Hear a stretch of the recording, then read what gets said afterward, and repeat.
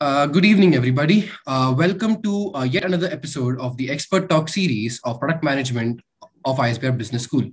Today with us, we have a great guest, Miss Sahana. She is a pass out of IIM Bangalore, and then she's currently working as a product manager at Zynga. She has worked in GameBerry as a product manager in her earlier stint. She has also worked as an information technology manager at PNG. She is also a great fan of mobile games. As you can see in her backdrop, she has created Farm Ville 3. We welcome you, ma'am. Yeah, thank you. So, ma'am, to start with, what got your interest in product management? Yeah. Thank you for that introduction. So probably I'll talk a bit about my background and then I'll tell you what got me into product management. So I am a computer science engineer. Like I did my engineering in around 2012. Then I started working as a developer. So I was working in one of the US-based e-commerce company called Target. During that stint, I had exposure to working with product managers, but I was working as a developer. So I always had interest towards technology and coding and IT, etc. But I felt that as a developer, my scope was just minimal to executing tasks, and I was not doing right things in my life where I would want to be a part of the decision making as such. So that is where I thought that okay, an MBA would be a good career switch for me, where I would probably shift into a managerial role or probably move into something where I could be the decision maker as such. So that is when I went ahead and did my MBA from IIM Bangalore. And during that time, I tried out everything. I tried out marketing, like HR courses, etc. To be honest, we just had one course in product management during that time, and that was one of my favorite courses as well. But we didn't have a lot of options as such during that time. And after my MBA, then I moved to a IT role. Basically, my stint in PNG was a project management kind of a role, which is like an IT manager. There, it is more of a coordination kind of a role where you do like, okay, you are responsible for a project as such. You are responsible for execution of those projects. But in that time, I got exposed to one of a project where I was supposed to improve one of the campaign management tools. So basically, it was more like improving a product over there. When I started working on that, I realized that I'm very interested in doing something like this.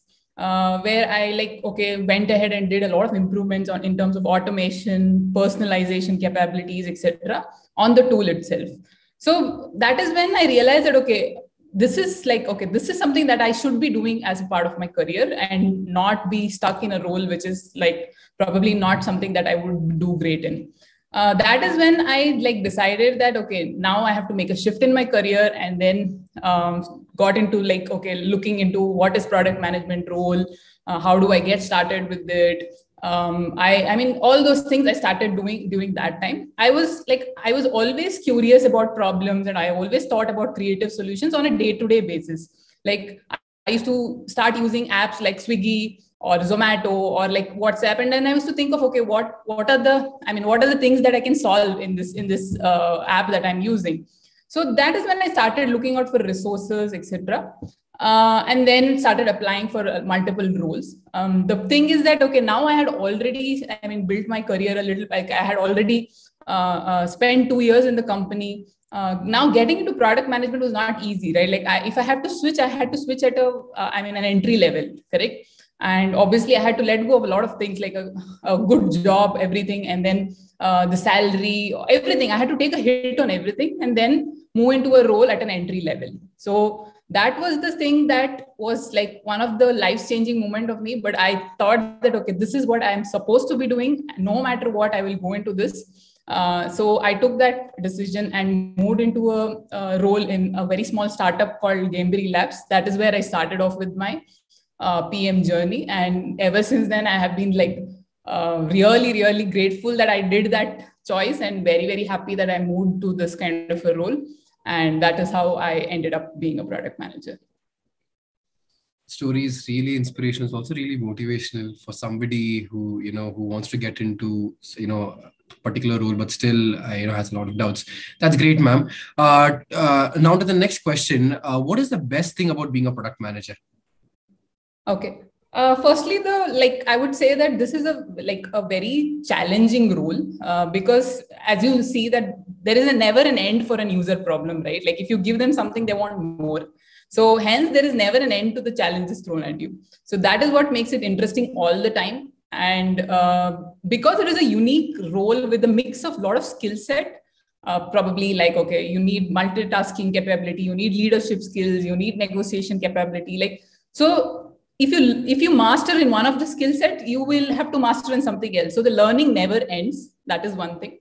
The other thing is also that I like the idea of creating things or creating solutions. So it is something that you're trying to solve someone's problem, right? So that is something very interesting. You are thinking of new solutions, thinking of different ways of solving the same problem, etc., which is very, very interesting. Lastly, but not the least, I would say that I have learned a lot regarding prioritizations in this career as such, which has helped me in every aspect of life. So basically in product management, you are always having some crunch on resources all the time. And that is where you are supposed to choose and prioritize based on needs, efforts, time, etc. You are always given this problem in your life. And I think that is something that I have always tried to apply in my personal life also. That is where I feel that, okay, this is also something very interesting that I learned during my career and something that I'm using in my day-to-day life as well. And all thanks to being a product manager that I have learned a lot to do in terms of prioritization as such. Yep, that's it. That's great, ma'am. That's great. So some days ago, I was just going through, one news article in which, in which it was mentioned that there are around 1.2 million product managers in America in comparison to around 60,000 product managers in India. So it is very obvious that, we are facing some skill gap, right, in the country. And I'm very sure that, there is some demand for, for product managers. So what is the skill gap and how can we fill that up? Okay. I would like to disagree to this, that there is a skill gap as such. I don't know whether this is an actual skill gap or not, but my point of view is different here.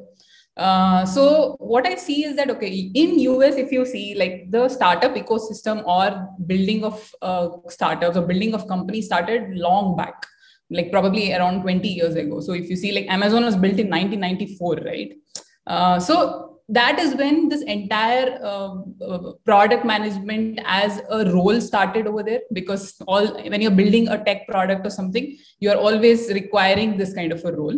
That is when the Silicon Valley was established, and there were a lot of PMs who were groomed during that time. And that's why many people from different countries also moved into Silicon Valley to become product managers and then work in US as such. So that is one reason where we have a lot of people who are product managers over there. But in India, if you look at it, this entire boom of startups, etc., started just 6-7 years ago, right? And that is where we started realizing that, okay, that there is a role like this, which will be helpful in any of the startups that is being built. And that is where this demand for product managers started increasing. And that is when people started moving into these roles, or college graduates started looking into courses where they could do this kind of a course to get into this role, etc. So, to be fair, I don't think it is not, it is not a good comparison to do that. Okay, a country which was which has started in this path quite early, to compare it with India, which has started very recently. So it is in two different stages, and that's why I think it is not right to compare. This is my point of view, but I think that is what I feel, and it's not really about the skill set gap, but more about the different stages of the market in itself. Okay, ma'am, that's an interesting point of view. So, as you mentioned that the startup culture in India has just started 6-7 years before. So, during the growth stage of this, how important would be a course how important would a course like product management be right now? Correct. Yeah, I think product management, like, to be honest, even I said, right, like, I just had one elective as a product management course, right? So that particular course which can give you that basic understanding or a structure to follow to start this journey of a product management role was not there. And I think it is quite critical also. Probably it is not going to teach you how to be a good product manager, but it can help you with some kind of a guideline or some kind of tips and tricks that you can use during your career as a product manager. Ideally, my thought is that a product manager course should not be just like, okay, you have so much of theory talking about every kind of every kind of terms and whatever like frameworks available. It should be more like a real life case study based, or it should be more like, okay, a practical understanding of product problems and how you go about solving it. I think few things that ideally people should cover in these kind of courses is like more on what structure of thoughts you should be applying to identify the problem, how you should be looking at data to understand the problem, how should you go ahead and look at customer information to get to know what is the problem, what do you do to prioritize based on different kinds of frameworks. How do you think it can be ultimately solved? Like when you have a problem, how do you solve it? So ideally, all these kind of things should be like, these kind of thought process should be inculcated in you. And that is how it will help you understand like what a real life product problem is like, correct? So when you go into your job, you will not feel that, okay, your course was irrelevant, or it was not, it is not something that you can use in your real life problem that you're facing in your job. So with this, you will also get an idea about that. And more importantly, I think that it can give you a glimpse of what the field is, right? And with that, it will tell you whether it is something that will interest you or not, correct? Instead of just going with the herd saying that, okay, now product management is something everybody is doing, let me go and join a job and probably figure it out. Instead of doing that, if you do a course, you have the entire idea of what the role is. Now you have the power to choose whether I am the person who's going to fit in this role or not, and then go ahead with the role. So I think that's why the course in itself should guide a student, or should be able to help a student to make a career in product management as such. That's great, ma'am. So one of the things which I have noticed while talking to some prospective students is that they feel that there is a myth that product management is only meant for engineers. Is that true? Mm-hmm. And how difficult is it for someone from a non-engineering background to pursue a career in product management? If you could throw some light on that. Okay. I think people usually assume that the product management role is meant for engineers because of a few reasons, probably. One of them I can think of is maybe there is a need for product managers to converse with engineers and understand a lot of things regarding the product itself. For example, how certain things are being implemented, what are the issues or roadblocks that the engineers are facing, you should be able to know how the tech system works to understand what is the complexity of it. So for example, an engineer gives an effort estimate, you should be able to understand whether it is a fair estimate or not, right? So all these things are something that maybe holds true, that, okay, an engineer might be able to do it easier than a non-engineer, but it is not something that a non-engineer cannot learn or excel in this. So a non-engineer might have to put some efforts in the beginning, because that person might not be knowing all these technology terms and things like this, understand it really well. But it is not something that, okay, without that, they cannot survive at all. And other than this, there are also certain roles which are very technical versus not technical. So there are roles called technical PM roles, right? In those roles, what happened is that people really work on the back end part of it. And that is where they might need the engineering degree. Like they might want to, they will be working on all this technology hands-on. So that is why that roles might need a engineering background. But otherwise, if it is a front-end role, where people are mainly concentrating on user flow, customer understanding, customer experience, etc., there you don't need an engineering degree to excel in it. So that is what I would feel, that a non-engineer can, or a person who doesn't have a technology background can really do well, can succeed in this role without it as such. That's great, ma'am. I'm sure this answer would be helpful for a lot of students who would be watching this video. So, ma'am, now getting to the next question, what are the basic skill sets that you need to get into product management? Like, what are the bare minimum or the non-negotiables of getting into product management? Okay. I mean, as I had mentioned earlier also, like product management is a role which needs a lot of like diverse set of skill set. Like there are like hard skills and there are some soft skills, etc. Just to give you a glimpse of like some of the things which are really used and the really required for being a good PM are like few of these, I think. One thing I would say is having a data-driven mindset as such. You should be able to understand data and derive insights out of data. For this, probably you might need to have some good hold on things like Excel or SQL, etc. But otherwise, it is more about how good you are at understanding data and able to derive insight of it and then solve for that problem as such. The second thing I would say is that being able to have a user empathy or a customer understanding as such. For this, you could yourself be an user of the product and try to understand how the product feels for a user. You could actually go ahead and do things like surveys, group discussions, etc., to derive those insights. So that is one thing you should be always comfortable with, to be able to connect with the customer or the user and get insights out of it. The other thing is like I think I also mentioned earlier, like prioritization is something which you should be really good at. If you do it well, that means that your life is going to be simple as a product manager. For this, you should have a clear understanding of like these business needs and as well as technology capability, so that you're able to manage it, or so that you're able to derive what is the feature or what is the thing that I need to develop right now versus later. So this kind of a capability is very, very important. Lastly, I would say in terms of communication skill, like on the softer side, I think you should also have a very good written and verbal communication skill, I would say.